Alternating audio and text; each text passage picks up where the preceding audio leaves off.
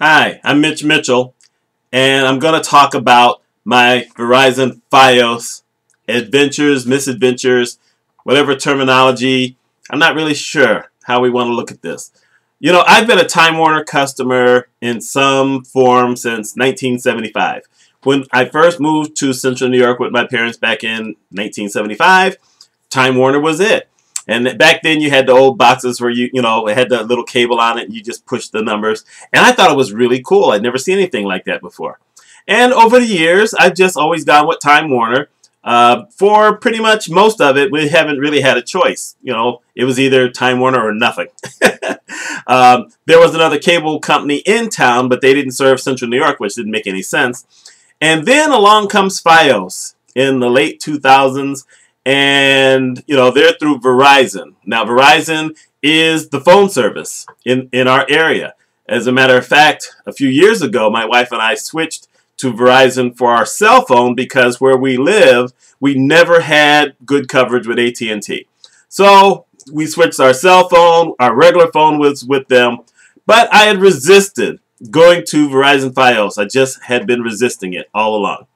And we kept getting these rates, you know, these nice price quotes and stuff like that. And I kept holding off. It just seemed like there would be something lacking, and I just didn't want to do it. So let's move to about 3 weeks ago. So about 3 weeks ago on a Saturday, my wife ended up getting a brand new car. And while we were there doing some paperwork, I get this text message saying something about upgrading my cell phone. And I had the Samsung Galaxy 3, and I said, well, let's go see what this is all about. It's right down the street. So after we leave the car dealership, we go down to the Verizon store, and of all things, my wife had to go to the bathroom. So she leaves because they don't have bathrooms in the Verizon stores.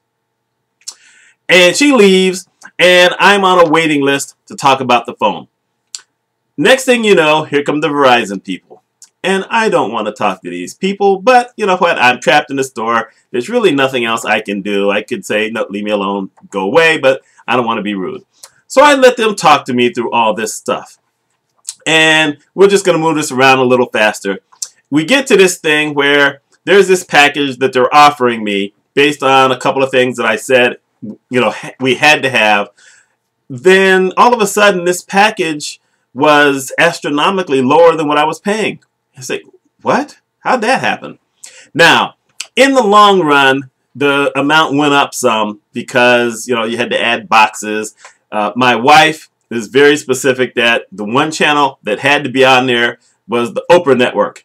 And it turns out that even though Verizon offers 4 packages, they don't offer the Oprah network until you get to the 3rd highest or the 2nd highest, whatever it is. So we had to go there. Okay, fine. You know what? With everything that I would be getting with this Verizon package, which included the phone, by the way, so that's an extra bill I don't have to pay. And even though I would keep my alarm system through Time Warner, I would be saving way over $100. You know, there was nothing there. And also, I'm moving from basically paying extra money for 30 gigabytes per second, whatever it is. I can't remember what it is right now. Anyway, leaving 30, going up to 50 upload and download. Because with Time Warner, you got the 30 upload, download, but you only had 5 upload. That was the best you could get, unless you paid even more money. And the bill just kept going up higher and higher. I was out of town for a while, and after 18 months, the bill had gone up almost $70, even after they'd given me a discount. So it just seemed like this is the way to go. Maybe they have their own schemes. I don't know, but, you know. So we set this thing up, and then I said, well, wait, you know what? I've got a Time Warner phone as well, and I'd like that a second line. I want that exact same phone number.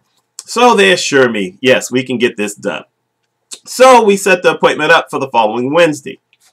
So the following Wednesday comes, and they're supposed to be there between, I think it was noon and 5 or whatever, and they showed up at 2 o'clock. And you're thinking, okay, this isn't so bad. We're going to get this thing done.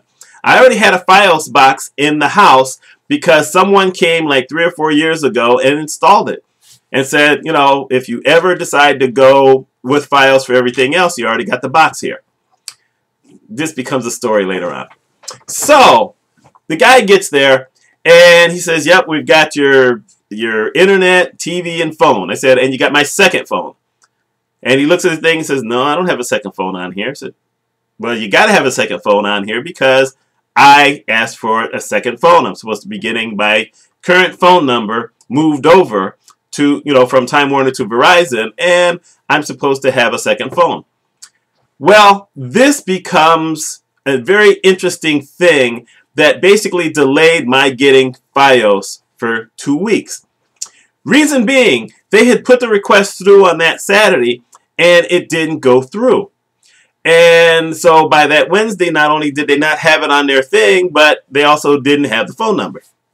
So they decided, and asked me, and I just went along with it, that they would rather install everything at the exact same time. So they left. They were there. The guy was there an hour and a half. I didn't know what he was doing because he wasn't in the house. My wife and I were both in the house. We didn't know where he went. And eventually a tech manager showed up. And he's the one who decided this other kind of stuff. And I said, okay, fine, let's back it up for a week. So we get to the second week. And the same, I'm saying the next week, which is actually now a week and a half. And the same guy comes back. And it was really odd because the first time 2 guys came. This time 1 guy comes. And the other phone still isn't on there. So, you know what? I've messed up this story. That's not true. He never showed up. What happens is I get a phone call from a guy. And the guy says, we're wondering if you're going to turn on voicemail. I said, I don't have voicemail. He said, sure you do. I said, no, I don't. I've never had voicemail. I was told when I first moved into this house in 2000, we didn't have voicemail. And the guy says, oh, really? He says, let me look. And he said, oh, well, you're on an old package.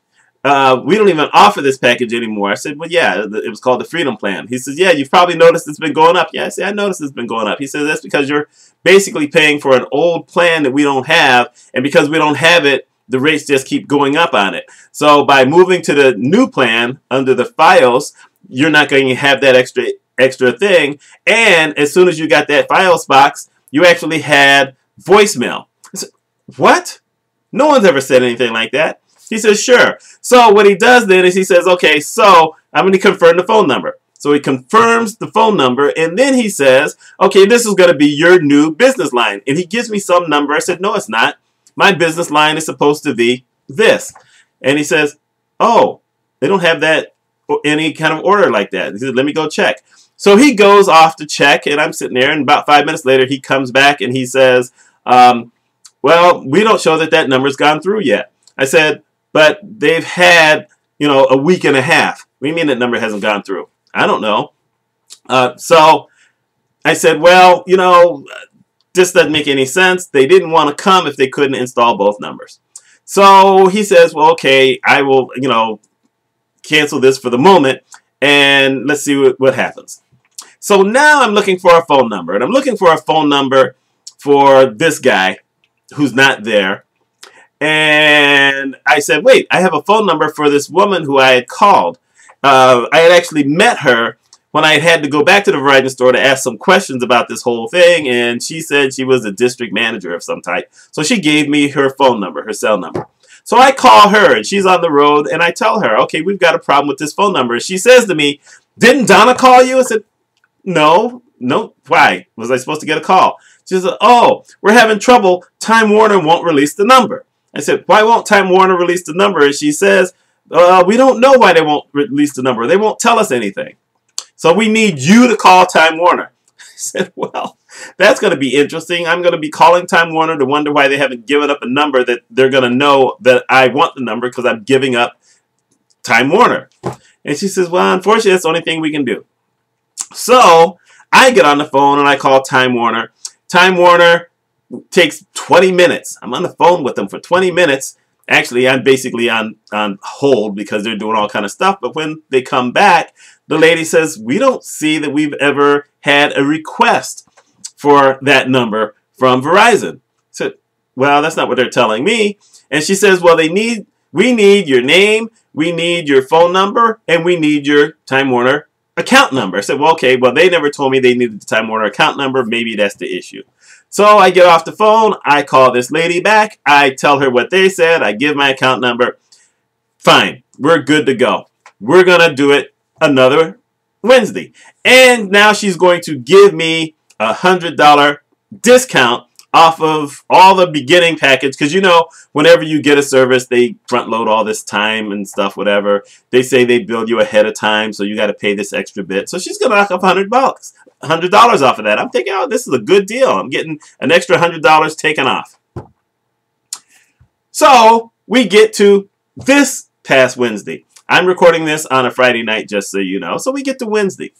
This guy shows up at about 2:30. I think it was 2:30. Yeah, the guy shows up about 2:30. So there you go. He's going to show up at 2:30. And he looks at the order. He's coming in. I said, where's the second line? He says, we don't have it on the order. I said, come on. The lady just called me this morning, said everything was all set. She was looking at it. What do you mean you don't have a second line? He says, there's no second line on this order. He says, I will call the tech guy, the director or supervisor, whatever he is. So I'm like, oh, goodness. So now I call this lady, and I finally get her on the phone, and I say, okay, you need to talk to this guy. This guy's name is Mike. And her name was Regina. So they start talking, and she says, well, I looked at something this morning. And he asks her what she's looking at. But, of course, I can't really hear her side. So then he says, well, you know, we're going to wait to see what, you know, the director has to say about this. So now he goes outside. I don't know what he's doing. I don't see him for a bit. He said he's going to walk around the house. Okay, you know what? There it is. I basically sat in what my wife calls the big Papa Bear chair in the living room, and I just sat there in a chair just chilling. And, you know, I'm going to lose my internet connection. There's nothing else I can really do, so I'm basically reading. You know, I'm reading magazines on the Nook, because I have a Nook. So eventually he comes in and he says, well, we found out what the issue is with the phone number. I said, okay, what's the issue with the phone number? He said, well, even though we think we put the number in right, instead of a 622 beginning of the number, it went in as 657. I said, where the devil is 657? We don't have that in this area. He says, I know. He said, that's why we think it was a glitch. Communications company, they ain't communicating all that well, are they? So, we had this glitch.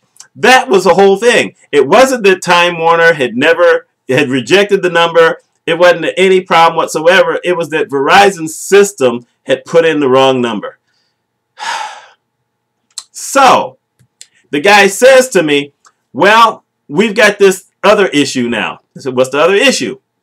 He says, well, I could start it, but I have to quit at 4 o'clock because I can only work up till 4:30, but I have to check in before then to turn in all the equipment. So we're going to have another guy come out to do this. I said, when? He says, well, you know, it'd be tonight. He wouldn't be here till like 5:30 or 6. I said, I got to be somewhere at 6. That ain't going to work. So he says, well, what about tomorrow? Now, I was going to go to the business show. In town, we had the local business show, and I usually go every single year, but I said, well, okay, fine. I said, 10 o'clock. I said, we're not doing anything earlier. I don't want anything later. If you can come as close to 10 as possible, we can do this. He says, okay, we will try to make it as close to 10 as possible. Well, as close to 10 as possible turned into 12:30. But what was I going to do? So he shows up at 12:30, and he's going to do everything else except for that second line. So now he's off doing whatever, and eventually he comes in, he puts in the cable boxes, he puts in this little tiny, little dinky modem that's for the internet. He hooks it all up. We run through all the gesticulations that you need to do to set up the remotes and to set up the internet. And now, at least I'm good to go. I still have to use the Time Warner phone because he can't come back until Monday to add the new line. Now that they've got it fixed, they know they're going to have it on Monday. He's going to come Monday and install the new number or my old number on the new system. And everything will be fine. I can take my Time Warner stuff back, get my money back, and I'm good to go. Now, you're probably thinking that that's the end of the story. It ain't the end of the story because this is my life. So now what happens is I had to go eat because I hadn't eaten because I'd been waiting all day for all this stuff to happen. So I decided to take myself out for late lunch. So I take myself out for my late lunch. I come back and now I'm going to try to hook up email. Email is a mess trying to hook this thing up because one, it won't work until you actually create an email address. See, I thought I could convert my SMTP server on my email program. I use Thunderbird for that. I thought I could just put that in, but you can't put that in because you need a password from at least an original email address. So I go online and I try to find this thing. And I had an existing Verizon account, but they said that because it was an existing account for an old number, that it's invalid now. So now I have to get a new account number. I have to give them a new username and a whole new password. It's like, what the devil is this? So that's what happens. So I go through all that. Now I start looking and I can't find the email. I have no idea where to go to email. And this little box pops up talking about chat tech support, customer support. Beautiful.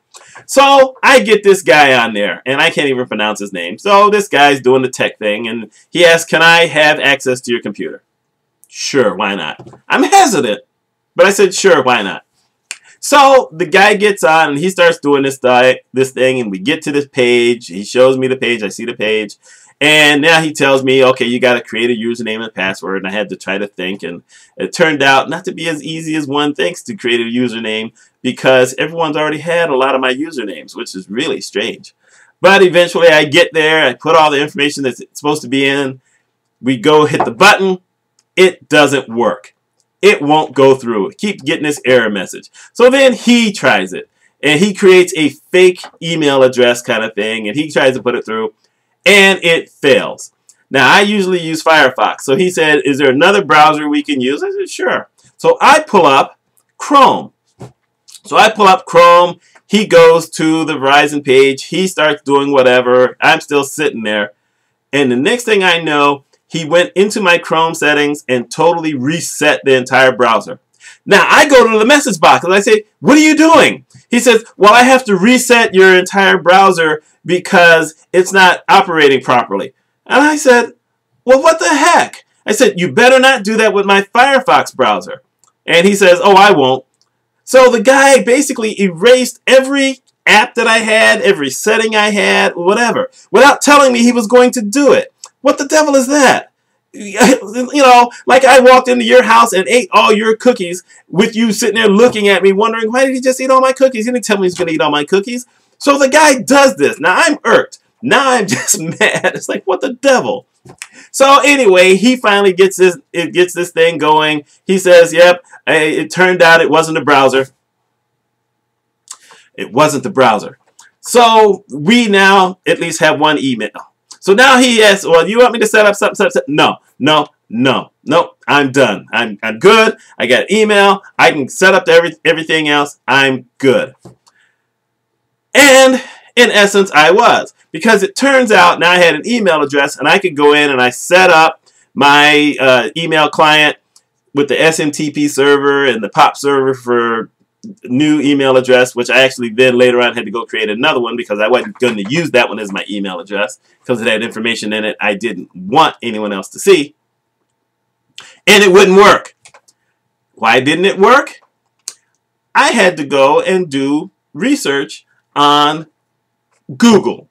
I couldn't find it on the Verizon page, at least initially. So I went to Google, put it in. Eventually it kicks me to something, and it turns out that unlike a lot of other places, Time Warner or probably AOL, whatever, you actually have to define the port numbers. And I think they're called port numbers right now. So anyway, it's like pop.verizon.net, but you have to put in port 465. It has to be there.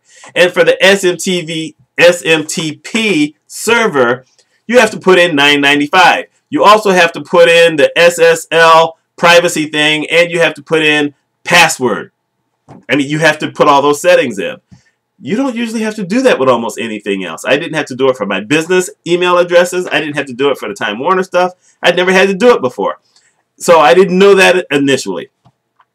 But I put it all in because I figured it all out, and I got it working.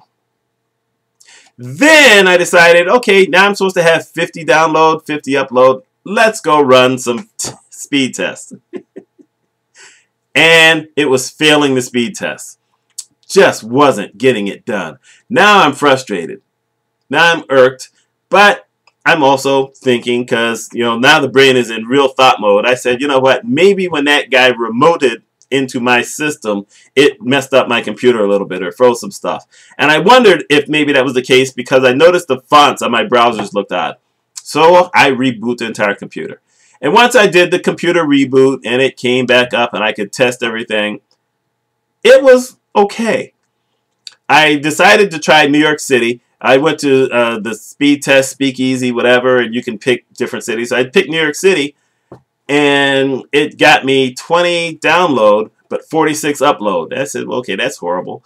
And then I did Seattle, and Seattle got 56 download and 63 upload. I said, whoa. So that tells me that it doesn't matter necessarily that you're closer to a place. It's just wherever the place is. But then I ran to Verizon, and Verizon came in around 50-50. And there you go.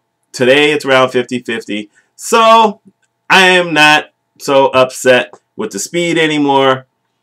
The phone, I did set the voicemail, by the way. I didn't know if I could have set that voicemail. If I had known about the voicemail 3 years ago, I might have switched 3 years ago. That's how life is. So I don't know necessarily how happy I am yet. I will tell you the truth. I like Time Warner's guide, menu guide on the TV better than the Verizon. Verizon, every so many channels, you get this gigantic ad for loading something. And I have what they call the Quantum Package. Well, they're advertising to me the Quantum Package. I already got that. But it's got to be in there. And it's just weird. I mean, my main channel starts on channel 500. Because that's where the high-def channels are. So it starts on 500. I can't even put it into channel 3 because the TV just looks at me and says, what's wrong with you? You know that channel 3 ain't high-def. And so you can't go there. I keep telling myself the money and the upload speed are going to be worth it. As it is, I'm going to be uploading this video. And it should be interesting to see just how fast it uploads compared to when I had a maximum of 5 megabits per second. We shall see. Anyway, this is my story. I don't know if anyone else has ever had this kind of frustration or had frustrations. So far, everyone else has always raved about FiOS. Of course, they've all said it took 4 to 6 hours because they didn't already have the FiOS box. So at least on one level, it didn't take me that long since I already had the box. But on another, I think I put in my time. Over multiple days, but I put in my time. This is my story. I don't know. Anyway, let me know what you think. If you made it through 24 minutes of this rant, we'll find out. Anyway, I'm Mitch Mitchell. Y'all enjoy your day.